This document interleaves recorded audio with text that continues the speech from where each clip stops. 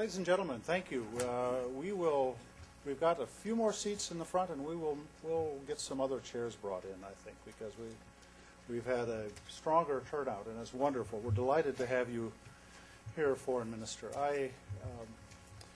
First of all, let me just say welcome and thank all of you for coming. I'm really delighted to have you here. This is an extremely important event for us at CSIS. We have had the honor and the privilege through Ambassador Critt's good offices to be able to initiate a program here at CSIS on Southeast Asia. And I had the pleasure to speak briefly with the Foreign Minister that, Washington, for being such a sophisticated and big town, really we can't handle more than one or two things at a time in our imagination. And I said I'm so glad that he came, because if he were not here, we wouldn't be thinking about all the important issues that are unfolding in Southeast Asia. So we need to have periodically somebody of importance needs to come to Washington to get our head back in the game and to say there are a lot of other things going on in the world other than Iraq or Afghanistan. And we can't afford to let our focus become so myopic. And so I welcome you and thank you. I want to thank you not just for coming to CSS, of course, but to thank you for coming to Washington so that we can re-engage with the world. Foreign Minister, we're very delighted that you're here. I had the privilege, for the first time in my life, of visiting Bangkok this summer. And it was a personal vacation. My wife and I, we've seen the picture books of the temple complex downtown. It was just absolutely fabulous. It's just this wonderful, wonderful thing. We had a fabulous stay in Bangkok, and I learned today, Foreign Minister, this is your first visit to Washington, which we can't offer the beauty and the glamour of Bangkok. We'll make up with it with having a lot of hustle and bustle, but we did remove all the protesters. In your honor, they were clogging the streets yesterday, and I told them they can be here one day, but they can't be here two. And so we were able to clear them out so that you could get around. These are very important issues unfolding in Southeast Asia.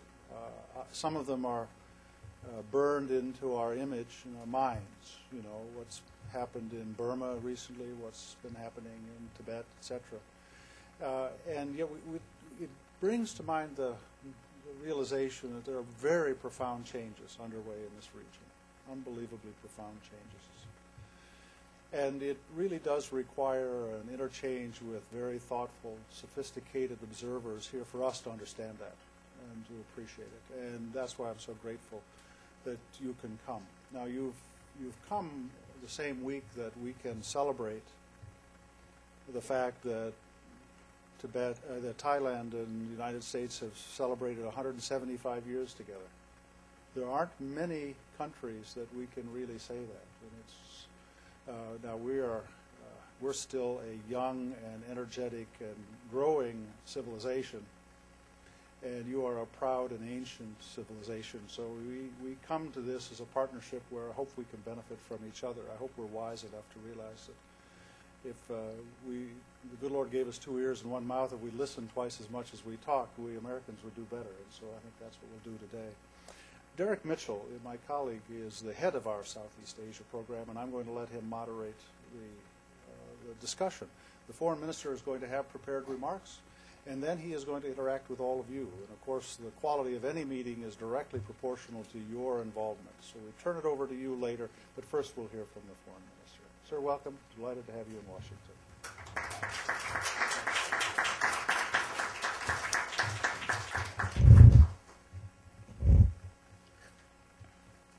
Dr. John J. Hamre, President and CEO of the Center for Strategic and International Studies.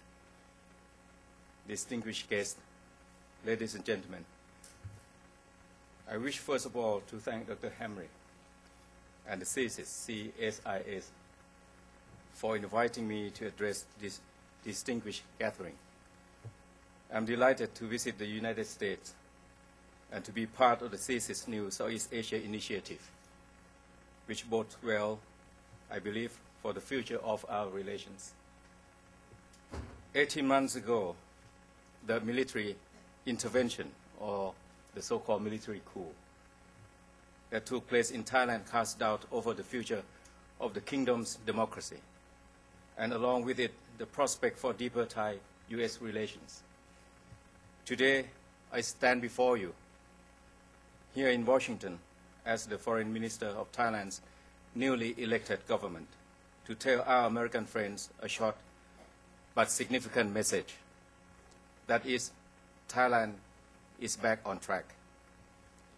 We are back as a vibrant democracy, one based on respect for the rule of law, the will of the people, for individual and civil liberties, and for fundamental freedoms. We are back as an open, business-friendly economy, which is naturally integrating into the regional economy and linked with the mainstream global economy in support of free enterprise and corporate good governance. Once again, Thailand is ready to work with the United States as partners in democracy, as well as free and fair trade. No other occasion is more appropriate for me to deliver this message than today. For on this very day, Thailand and the United States celebrate 175 years of friendship and alliance. Also later this year, Thailand will assume the chairmanship of ASEAN July 2008 until December 2009, 1.5 years. As chair or as new chairman of ASEAN, we will oversee the important transition period of Southeast Asia Principal Organization. It is the year that we expect that we expect ASEAN Charter to enter into force, which should be by the end of this year. This is thus a year for renewed hopes as well as for great opportunity. Renewed hopes that our democracy and economy will continue to flourish in partnership with the world's most well-known democracy and largest economy, and great opportunity in the growing dynamism of our reinvigorated bilateral relationship. I would like to touch about the changing political economic landscape of Southeast Asia a little bit. When the United States first began to have a military presence in Thailand in 1964 as an ally, Southeast Asia was regarded as a theater of the Cold War.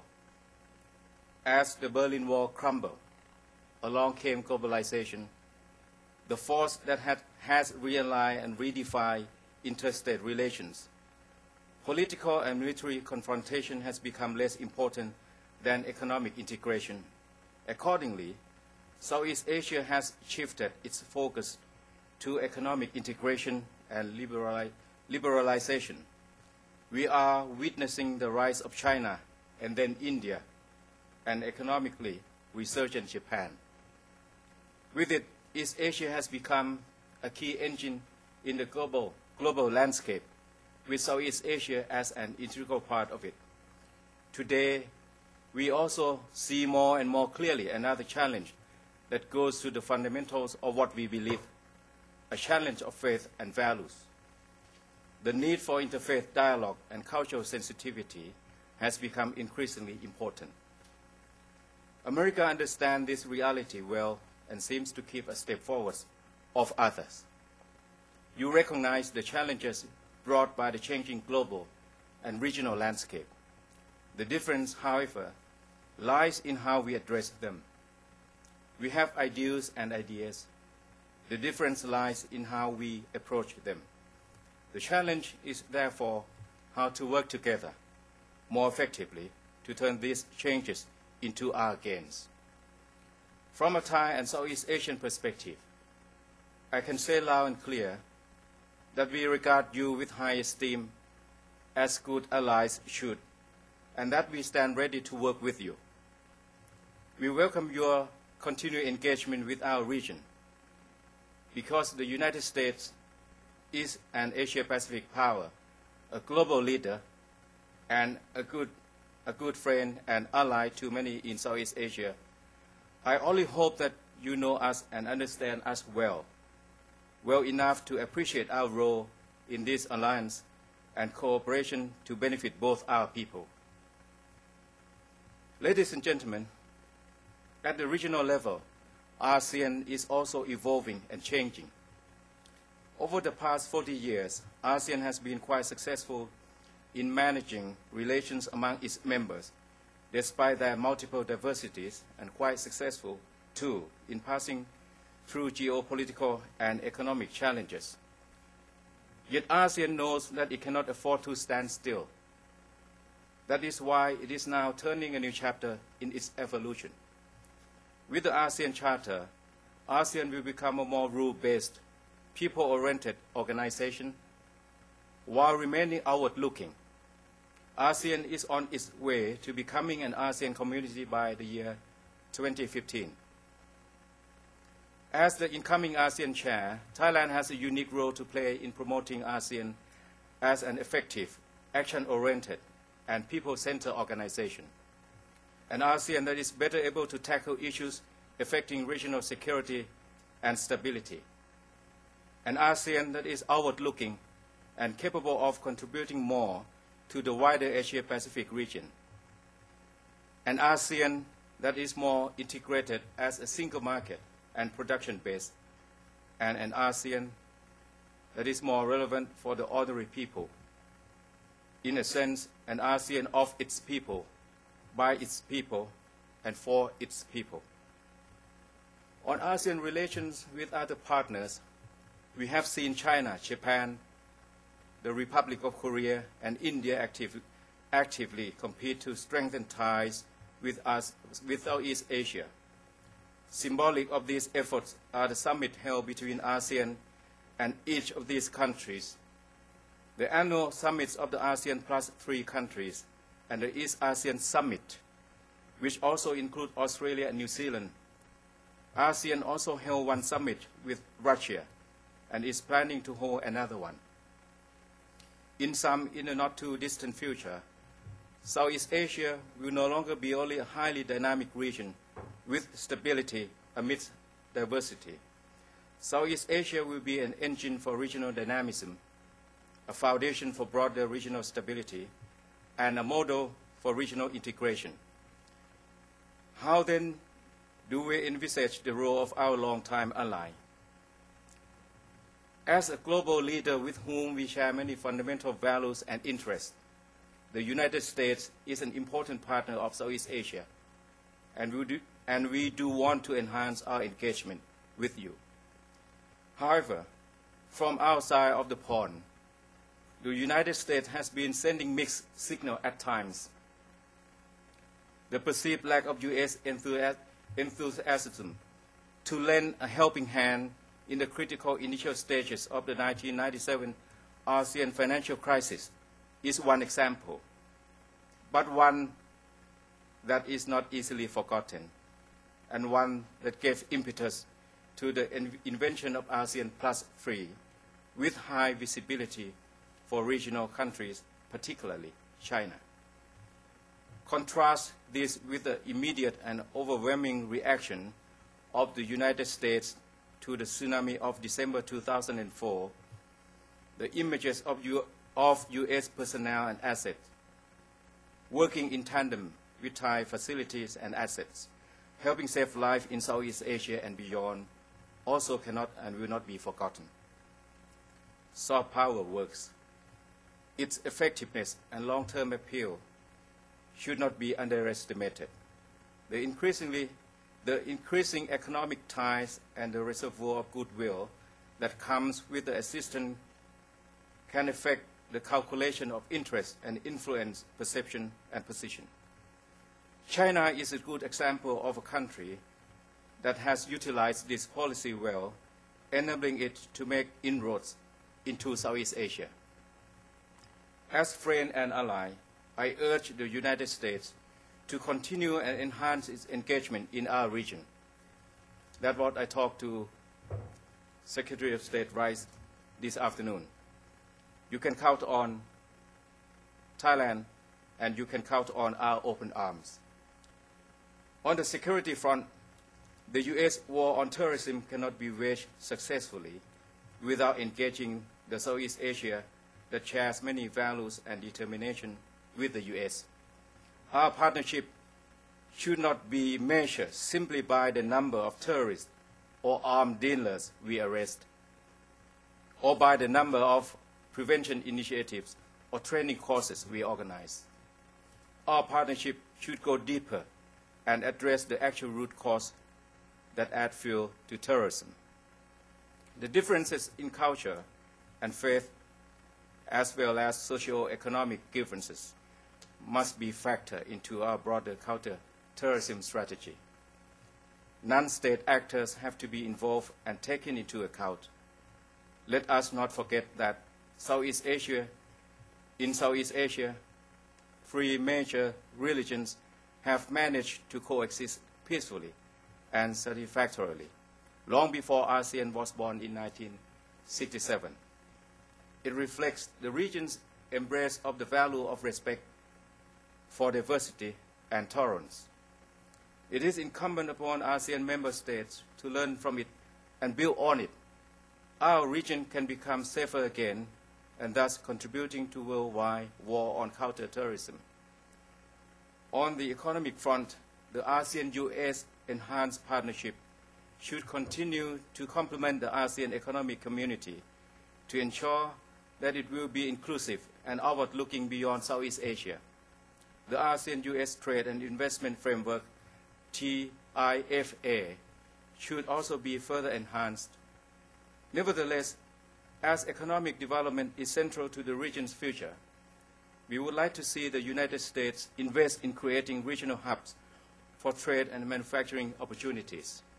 We would like the United States to take advantage of the dynamic integration of ASEAN and the close friendship between Thailand and the US. The United States should also engage in education and economic development to create conditions more conducive for people to adjust their norms and thinking.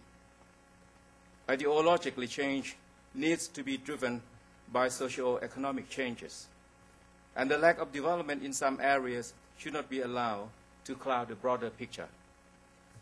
As things now stand, we should be frank, the ASEAN-US partnership has been kept from developing to its full potential in no small part by the issue of Myanmar. In fact, this issue has unfortunately even spilled over into the discussion on Thai-US relations. My question is this worth it for both of us? Ladies and gentlemen, Thailand and Myanmar are neighbors. Like it or not, we have no choice but to live next to each other. Thus is why I have made clear, after taking office, my intention to pursue what I call neighbor engagement with Myanmar, as with all other neighbors. Simply put, we enjoy no luxury of distance, but saddle instead with the burden of proximity. With Myanmar, the reality is not only that many ordinary Thais living along the border depend on broader trade. Thailand also needs Myanmar's cooperation to tackle trans-border issues such as drug trafficking, communicable diseases, displaced persons, and illegal labor. We believe that imposing sanctions or putting pressure would not work and will only hurt the victims of suppression or the target that sanction is intended to protect or help. On the contrary, I believe that through economic engagement, we help improve the livelihood of Myanmar people themselves through more jobs and income. I believe that through technical assistance, we can help them with institution and capacity building. I believe that through closer transportation networks of roads and rails, we can help Myanmar open up and link with others in the greater Mekong sub-region and beyond. At the same time, as a friend, Thailand can give Myanmar neighborly advice, and as friend, we will be in better position to persuade them to see the merit of democracy, respect for human rights, and the rule of law. In fact, during my Prime Minister visit to Myanmar last week, I conveyed to Myanmar the concerns of the international community, our wish to see continued momentum towards democratization and national reconciliation, the need for credible and inclusive referendum and election, and the importance of Myanmar's continued cooperation with the United Nations. As a first step, the Myanmar authorities have been receptive to our offer to share Thailand's experiences on holding a national referendum for the Constitution. Indeed, if Thailand, Indonesia, and the Philippines could be taken as examples, democratic change has to come from within and not from outside. Quietly, though slowly, we aim to turn this burden of proximity into pragmatic opportunity for the sake of the people of Myanmar, our next-door neighbor. I would like to touch, ladies and gentlemen, on the Thai-U.S. relations now and the future. On my part, I certainly would like to see Thailand and U.S. as a driving force for closer ASEAN-U.S. relations. Our relations have been built on the foundation of people who have stuck together through thick and thin, in war and peace. As the United States' oldest ally in the region, Thailand is among the first countries in Southeast Asia to join the struggle against global terrorism with practical, concrete results. Thai police cooperate with U.S. authorities in arresting Mr. Hambali, a leading figure of the Jemaah Islamiyah in Thailand 2 years ago after the 9/11 incident. And just 2 weeks ago, the so-called merchant of death, Victor Bout, was arrested in Bangkok. We will spare no efforts in this endeavor against terrorism. Meanwhile, the United States remains our major trade partner. American business continue to have strong presence in Thailand and the region, with benefits flowing both ways. They are profitable, while our people gain from their investment and employment. However, we must also recognize that those generations of Americans and Thais who have experienced firsthand the mutual benefit of our alliance are gradually being replaced by new and younger generations. It is thus a challenge for us to revitalize this alliance and keep our bilateral ties a key part of the U.S. strategic focus in the region.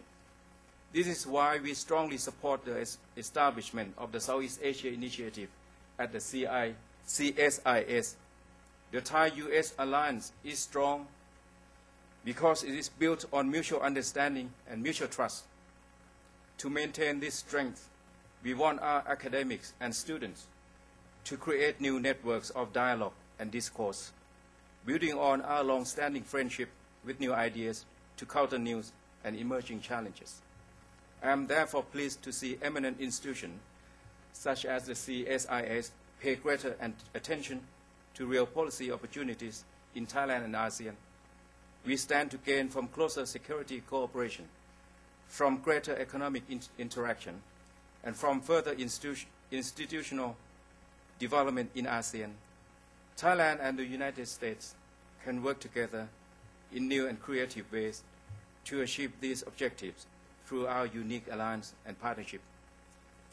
Ladies and gentlemen, when the Thai-U.S. Treaty of Amity and Commerce was signed 175 years ago, it was done in 4 different languages: Thai, English, Portuguese, and Chinese. We had to rely on other languages to assist in the translation, because then we barely knew one another's languages. We have come a long way since, but still, the words of our first treaty remain significant and relevant now, as they were then.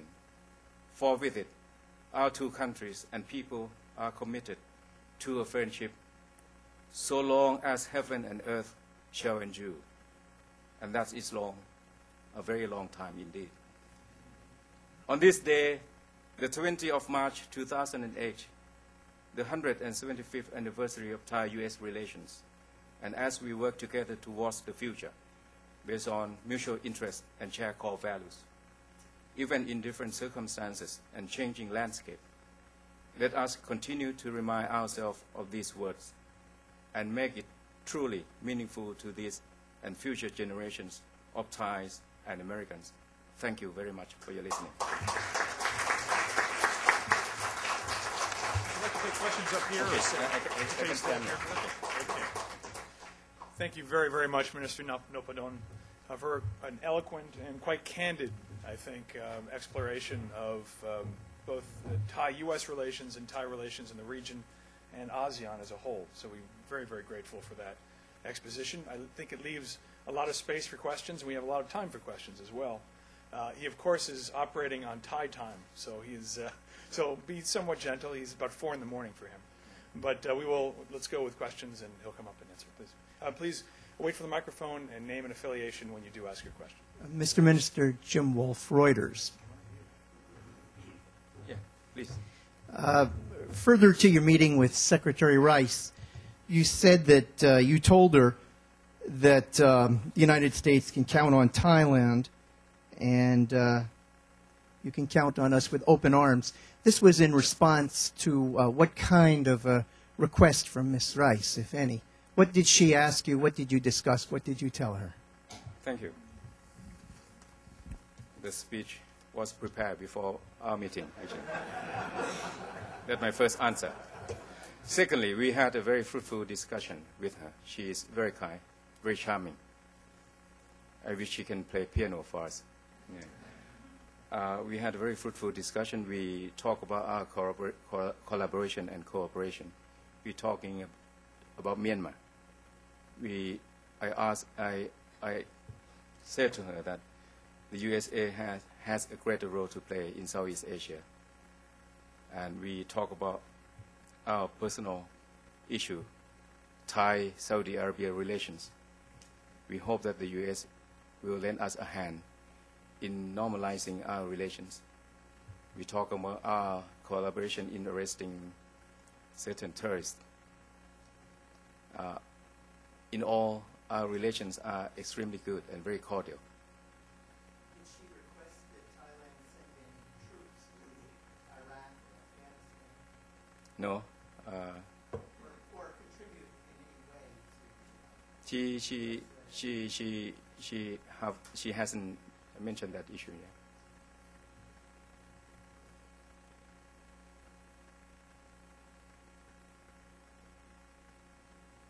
Dennis McNamara, Georgetown University. Thank you for your talk today. I know the FTA with Japan was concluded recently, and like to hear your reactions to that, what you see as sort of the prospects for that FTA, and whether or not there's any possibility of moving towards an FTA with the United States. Thank you, Professor from Georgetown. I wish to study at your university sometime during my retirement. The JTEPA, the FTA between Thailand and Japan, I think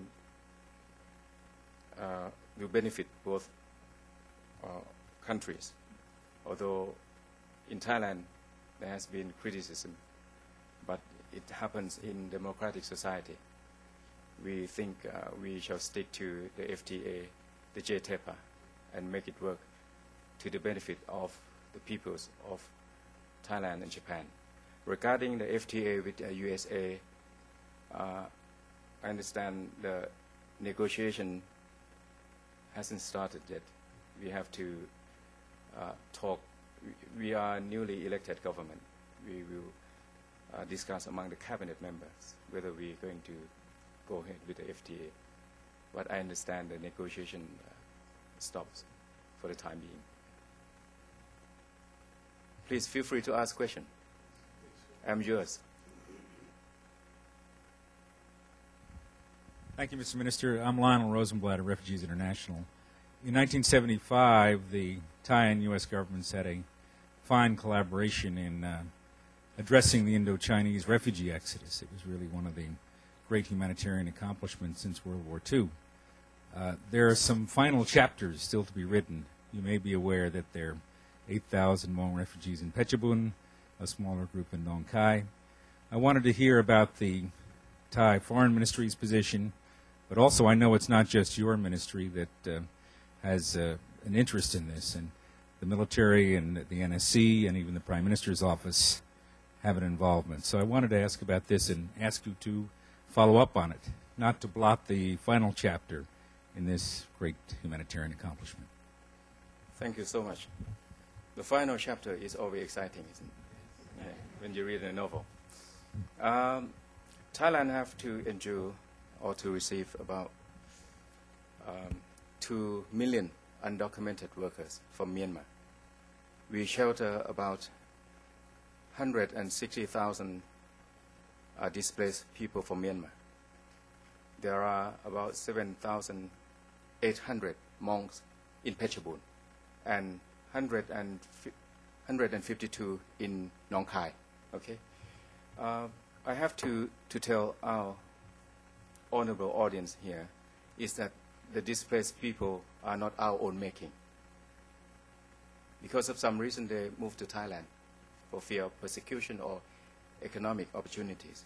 We would love to cooperate with Laos, and at the same time, we would love to honor our international commitment under our international treaty. We will handle this issue very delicately. I can assure you that there will be no forced repatriation, no forced repatriation. We have to thank the American government that financially support the building of a bigger shelter in Nong Khai, so that the 147 plus 5, when I mean plus 5, I mean their offspring, children, yeah, that have a better quality of life with a large shelter. So to answer your question, we have put in place a screening process that screen in those who are economic migrants or who, for some reason, have been persecuted in the past, and we will act accordingly. Thank you.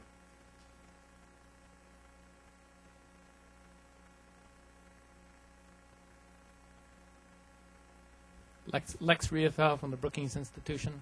Mr. Minister, I'd like to return to the painful subject of Myanmar. The evidence that sanctions are working is very, very small. Your comment about democracy having to come from within, I think, is very important. What troubles me is that as I see Thailand's role in this process, I see a country that doesn't seem to be really bothered by the suffering of the Myanmar people, and maybe in some respects is profiting from the instability and the turmoil there.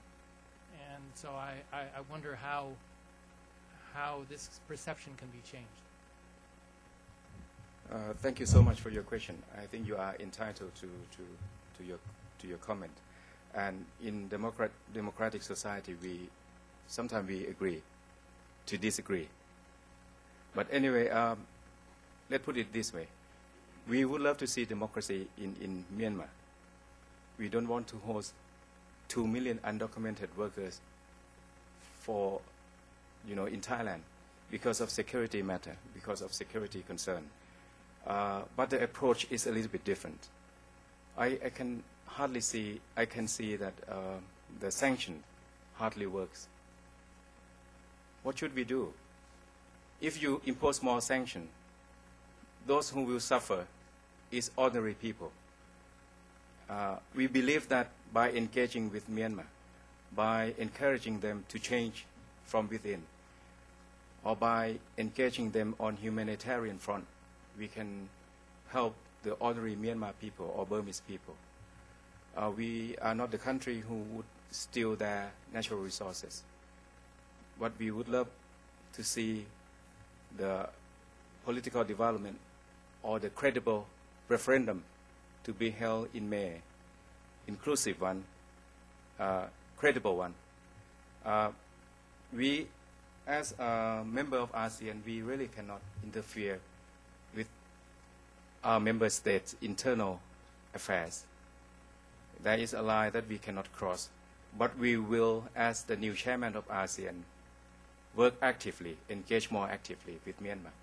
I do offer to share our experience regarding the holding of a referendum, as I just said in my speech. But I am pragmatic and optimistic, and optimist. I hope that one day there would be change in Myanmar. This is my belief. To add some point, we believe that India and China have important role to play in what you call convincing, persuading, or pressurizing Myanmar to change. I think India and China, even the United States, has a great role to play in that.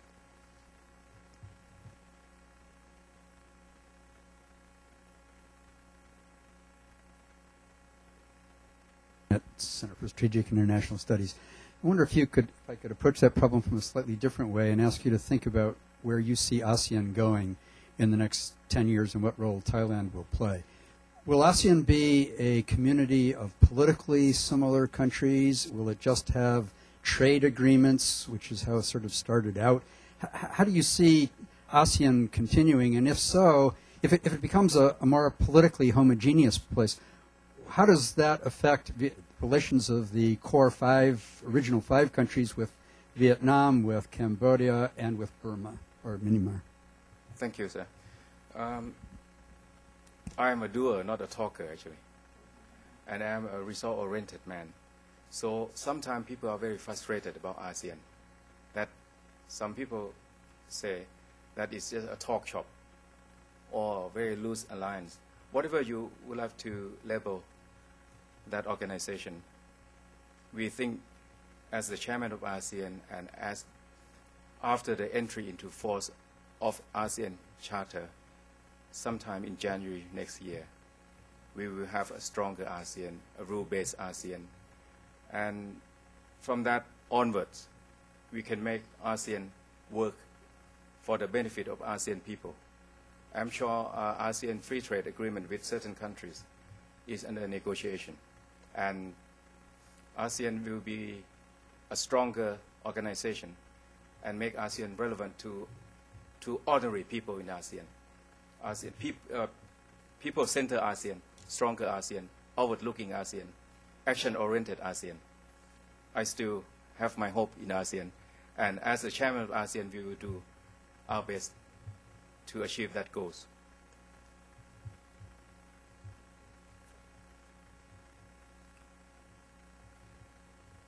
Hi, I'm Foster Klug. I work for the Associated Press. The Bush administration has about a year left and hasn't seemed particularly interested in changing its Myanmar policy. What are you hoping or encouraging the Bush administration to do in the last year? And what do you hope for the next administration as far as that policy? Thank you so much. I don't want to interfere with the internal politics of the USA, but yeah, I wish that the USA would play a greater role or more active role in Southeast Asia. I would like to see the USA as the moral leader of the world, stand up for democracy. When there is a coup around the world, I think the USA should take a stronger position regarding that issue. I would like to see the USA taking a stronger position regarding climate change. Kyoto Protocol has been brought into effect because of the ratification by certain superpower, namely Russia, for example. I would like to see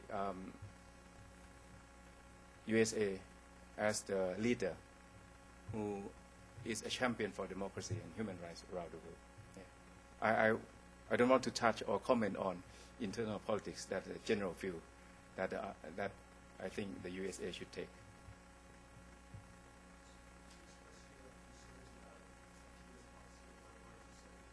I told her that the US should play a more active role in Southeast Asia and in ASEAN, for example. Yeah.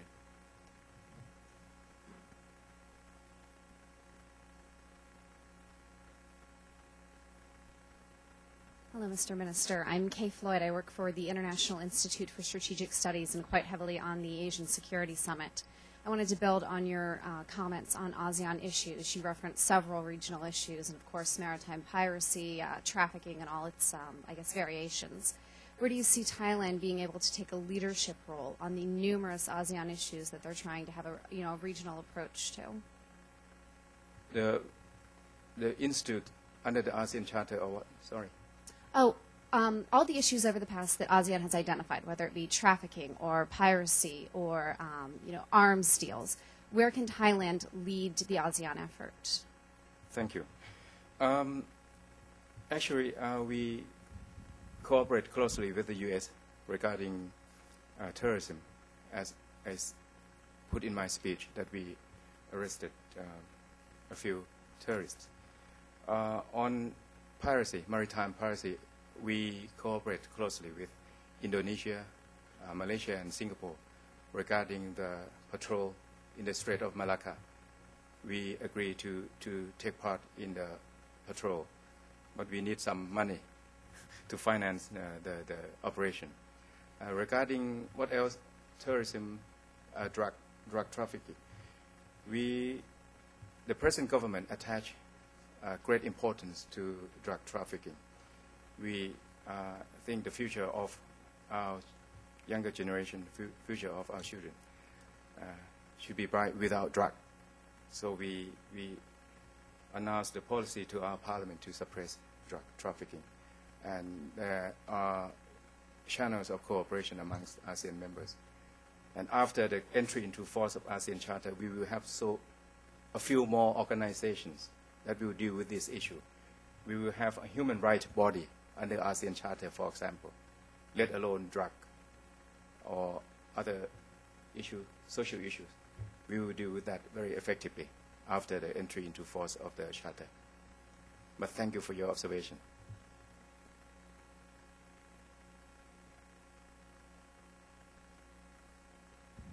Thank you, Mr. Minister. My name is Naomi Steinberg, and I'm from the Southeast Asia Resource Action Center, and we seek to empower Americans with histories from Cambodia, Laos, and Vietnam. And if I may, I would like to return to the issue Mr. Rosenblatt raised a few minutes ago. I was very encouraged to hear your response in response to his question about the state of the Lao Hmong in Thailand. I'm wondering if you could elaborate a little bit more on the situation of those in the Nong Khai Detention Center and those in Phetchabun. For example, we know that those in Nong Khai have been recognized as refugees by UNHCR. So I was wondering if you could elaborate on what the plans are for perhaps their third country resettlement. And for those in Phetchabun who are found in need of international protection, what steps will be taken? Thank you. Thank you for your question. Regarding Hmongs in Nong Khai, the so-called 147 plus 5, they enjoy, I understand the UNHCR issued the POC, person of concern status, not refugee, but POC status. I can assure you that there will be no forced repatriation to Laos.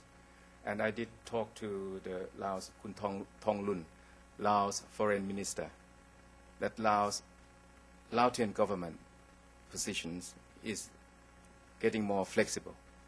I hope that in the future, they might agree in the future. I can't speak on their behalf. They might agree for the repatriation to the third country, that Hmong in Nong Khai. Regarding situation in Phetchabun, about 7,800 Hmongs. We have put in place the screening process handled by our National Security Council, and I understand other ministries as well. We will follow up or monitor the result of the screening and act accordingly. In any case, I can assure you that Thailand will honor our international commitment and will not force people to be repatriated.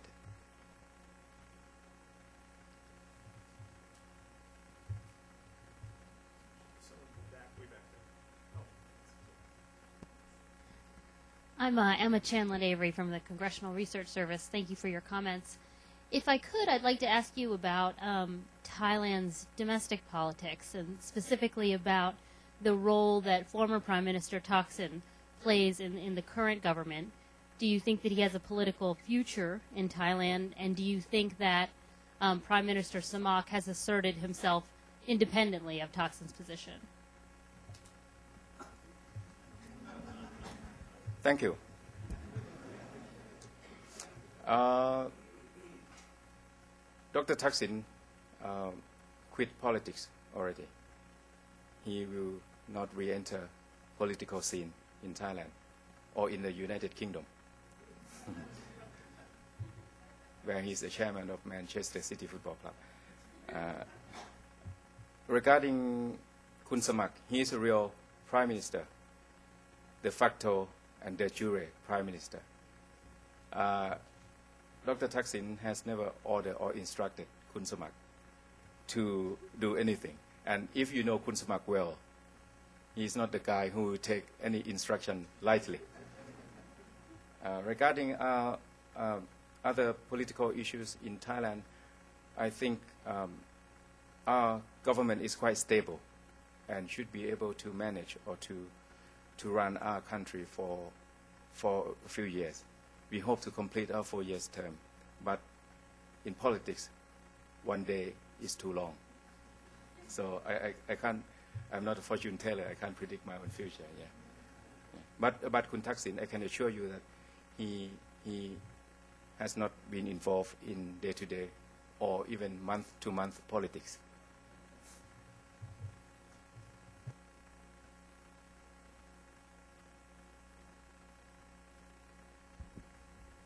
Parameswaran from Ajans France Press. Mr. Minister, could you please highlight some of the priorities which Thailand would give when it takes over the chairmanship of ASEAN, and how it would go about doing its duties as chairman when many within ASEAN itself feel that the ASEAN Charter has got no teeth. And in fact, some parliamentarians had also said from several countries that they would not endorse or ratify the Charter. How confident are you that this would take place? Thank you. Without teeth, we don't need a dentist. Okay. Okay. I want to. Thailand is going to ratify the Charter by, I think, by June, and Philippines is the only country that quite reluctant to ratify. But I talked to Mr. Alberto, the Foreign Minister of Philippines. They hope that they can ratify by the end of the year. Okay, ratification shouldn't be any problem.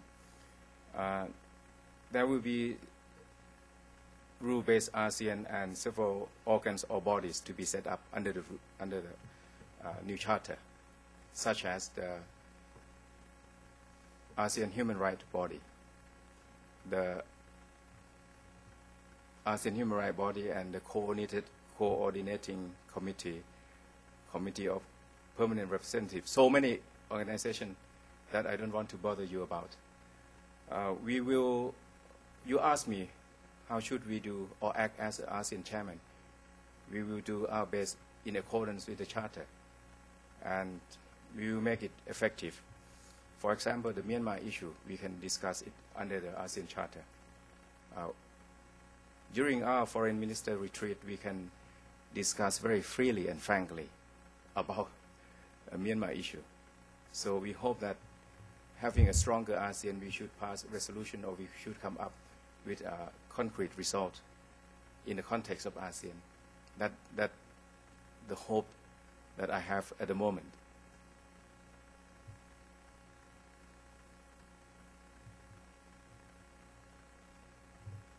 Good afternoon, Foreign Minister Noppadon. My name is John Brandon. I'm with the Asia Foundation.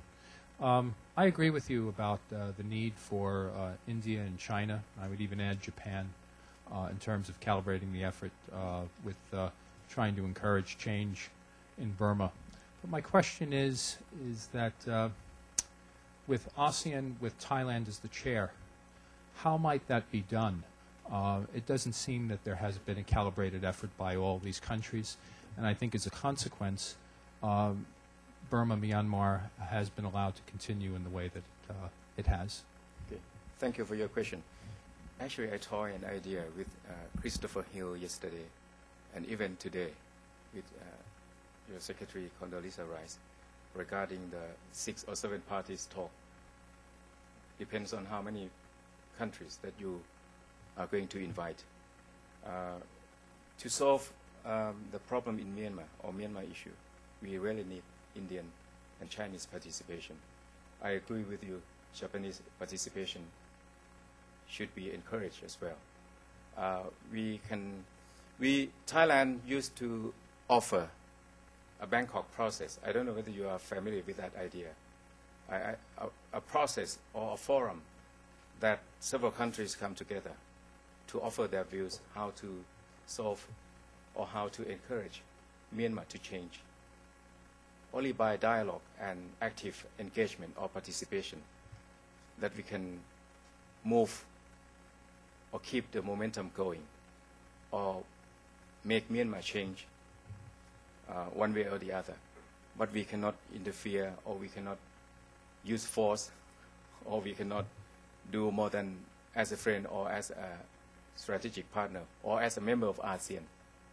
We hope that upon my return to Thailand, I will think about the strategy and come back and tell all friends, including Myanmar, including India and China and Japan and also the United States, how Thailand is going to play its role as Myanmar's next door neighbor to make change in Myanmar peacefully and democratically.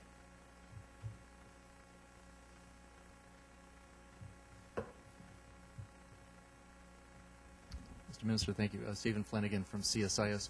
Could you share with us a bit your vision for the future of the U.S.-Thai alliance and how it fits with also your thinking about the future of regional cooperation in Southeast Asia? Thank you. Yes, the relations between, as I said, the relations, U.S.-Thai relations are extremely good, but the USA should not take Thailand for granted. Okay? I think we could do more to cooperate in other issues. And I'm sure there are ample opportunities for us to discuss in other forum and fora. I mentioned to Secretary Rice that the USA should play a greater role in that region, including cooperating with ASEAN more actively. The ARF, ASEAN Regional Forum, is working well in terms of security issues, as you mentioned. And the USA is a staunch member of this organization. We still want to keep the EAC, is it? EAC? Yeah. Yeah. But ASEAN would be a smaller organization in a bigger picture. We still see the role of India in that part of the world to keep peace and bring peace and stability to that region. This is my general view. I think after the entry into force of the ASEAN Charter, we can reassess the success of ASEAN or the success of the Charter, and we can go from there. I wonder if I might assert the prerogative of the chair to extend on that question a bit. On the issue of the U.S.-Thai military-to-military relationship, Yeah. I know on the day that relations were reestablished with the new government coming in, the mill-to-mill relationship was reestablished. But what is the vision? How do you view the mill-to-mill relationship, and what is the potential there? What is happening, and how do you think that can develop over time? The return of military assistance to Thailand. Yeah, military-to-military relations and assistance and cooperation. Okay. The military cooperation between USA and Thailand is extremely good. We send several people to be educated in West Point or in military institution in the USA.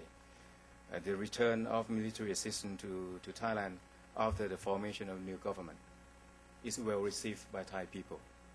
The Cobra Goal exercise, joint exercise, still going. It's very good. We still buy arms, lots of arms from USA.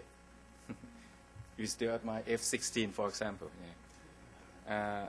And there shouldn't be any problem. Even after the coup, the military of both sides still cooperate without military assistance. Yeah.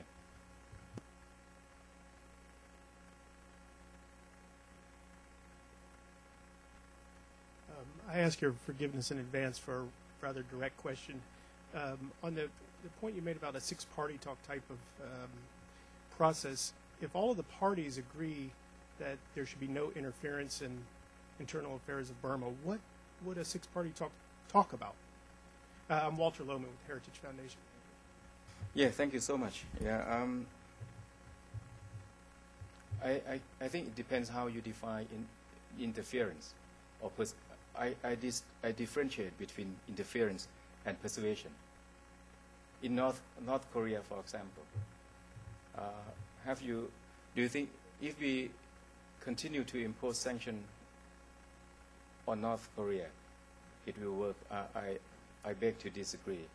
I think by engaging, by talking, by opening a dialogue, by engagement, we will be able to come to a positive result. Only by talking or by negotiating, by persuading, that will produce some kind of result. I don't think in Myanmar situation you can force or you can impose any terms upon Myanmar. After a few years of sanction, the junta in Myanmar still survive. Because of what? Because of certain countries are prepared to cooperate with Myanmar. So in that case, I think it's about time that we reassess the effectiveness of sanction and adopt a different approach to force change, democratic change in Myanmar. That's my personal view. Sir, we have run out of time. You said that you would not tell Americans how to deal with their internal affairs. Americans are pretty good at doing that to others. And we expect that friends do tell friends straight talk. And you have provided us straight talk today on a number of different issues, and we thank you for that. My first opportunity in Thailand was 20 years ago as a backpacker. I'm probably not the only one here whose first experience in Thailand was a backpacker. That was 20 years ago. Your first experience in Washington, I imagine you have not seen much of Washington. We welcome you back. We hope you can come back to CSIS. You have honored us today. Please join me in thanking the Minister for